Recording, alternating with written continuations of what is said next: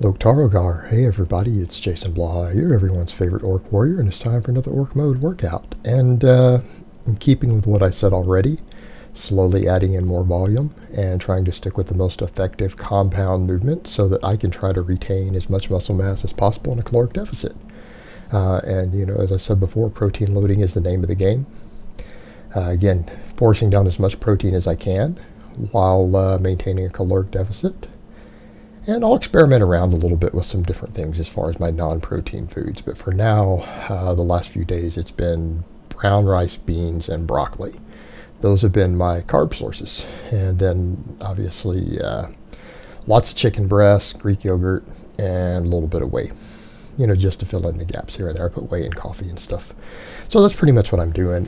Today, I went ahead. I actually bumped the weight a little bit on my close grip bench press back off work because I've been going over 5 reps, and I'm trying to stay around 5 for these big lifts, trying to do 1 single and then back off work with 5s. And I think what I may do on the squats, I did 2 back off sets today, and I'm going to work towards doing 3. And I think that'll be a nice, good balance of training volume, trying to, again, stimulate some adaptation in those legs so that I don't lose further muscle mass while cutting the cardio out, so I don't lose further muscle mass or lean mass in my legs. Now, what people need to remember when I discuss that, that's not actually doesn't mean I necessarily even lost muscle. It means I lost lean mass in these areas.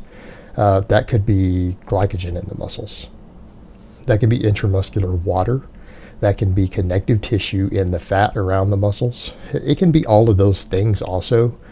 But the concern is, having seen what I've seen, muscle loss is a legitimate concern, meaning because some of it very possibly was muscle, particularly in my legs. So that needs to be the name of the game. In other words, the goal here is to lose body fat as quickly as possible while minimizing muscle loss. I mean, in an ideal world, maybe gain some muscle in some areas. I mean, I did gain lean mass in my arms while losing 9 pounds of body weight. So that's something. That's something. So I realize that in certain areas, maybe the lagging areas, it's possible, because my arms are probably my worst body part. I think we all agree there. And they have grown, where I've actually seen improvements in them. Viewers have noticed the improvements, and the DEXA scan showed the improvements.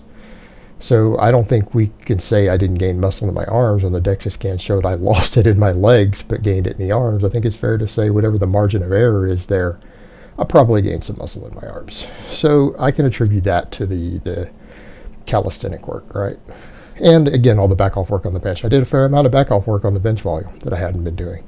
So it was probably a combination of tricep and bicep. And people need to realize pull-ups, particularly from a dead hang, do work the triceps. There is data on that.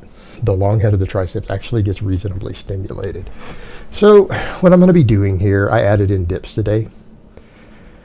I started messing with them this weekend a little bit just to get used to doing them again. And I'm not going to be able to go super hard on dips as if I could, as if I was fresh, because I'm benching.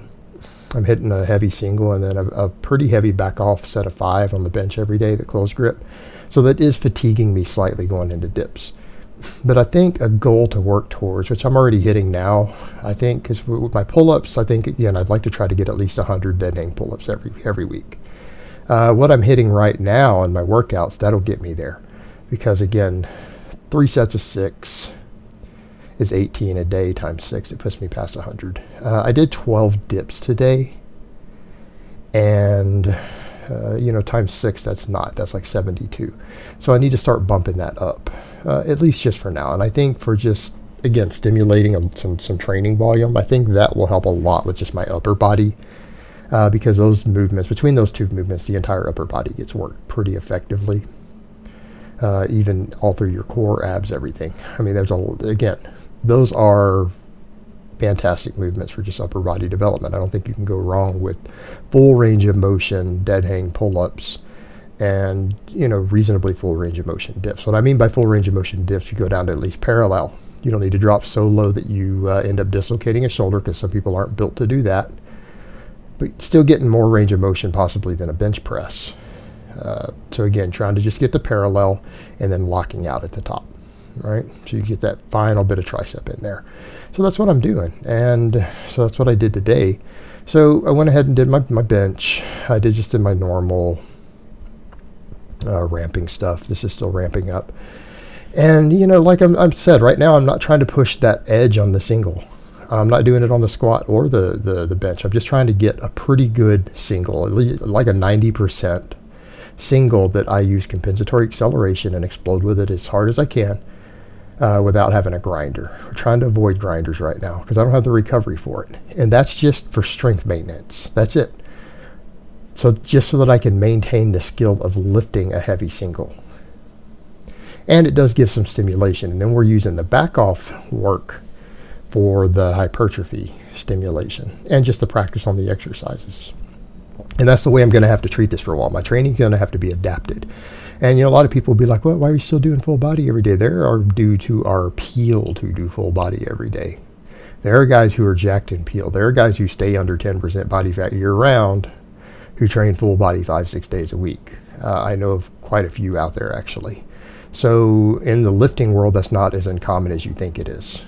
So again, bodybuilders aren't knowing that, but the strength training world, there are guys doing it, plenty of them. So I see no reason to deviate from that. I like that training style. I prefer it. It's what I want to do. And that's what I set out to do earlier this year, at the start of the year. And there's no reason to change that, particularly if I enjoy it and I'll be consistent and have adherence to my training doing it. So I am having to adjust, though, what I'm doing, right? The volumes, the workloads, the rep ranges, those things are being adjusted based upon diet, goals, everything else. And that's where the adjustments are taking place.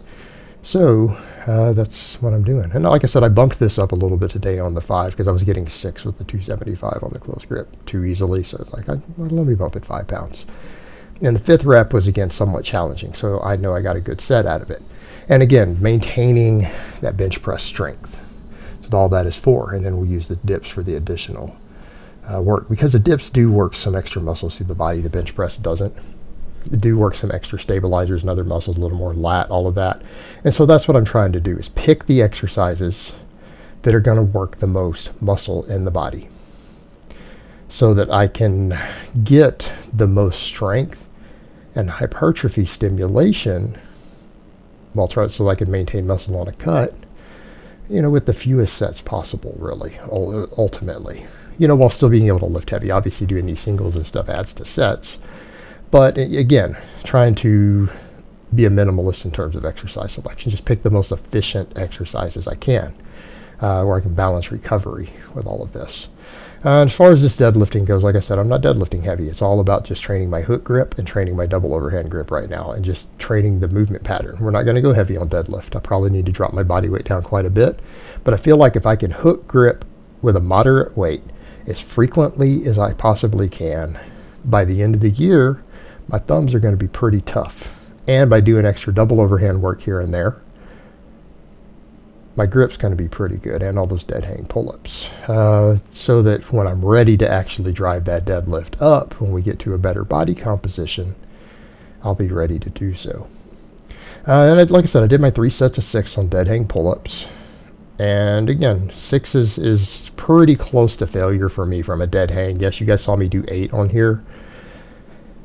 But that's also if I'm only going to do 1 set. I am needing to pace myself a little bit because I'm doing these about 3 minutes apart. Because again, that's kind of your ideal, based upon the data I've seen out there for hypertrophy and stuff that Dr. Brad and other people have put out. About 3 minutes seems to be ideal. Now we could argue for pure strength, longer breaks can be warranted with really heavy weights. But this isn't that heavy. This is just my body weight, 228 pounds. You know, for sets of 6. So again, all about getting that dead hang at the bottom and getting all the way to the top. Again, that stretch at the bottom with that relatively narrow grip, that's what's going to give me the extra arm development. That's what helps with the chest, all of that other stuff, the upper chest, because you are trying to build all of that. The pull-up done correctly from a full range of motion is an almost complete upper body lift, right? Most of the muscle mass of the upper body gets worked.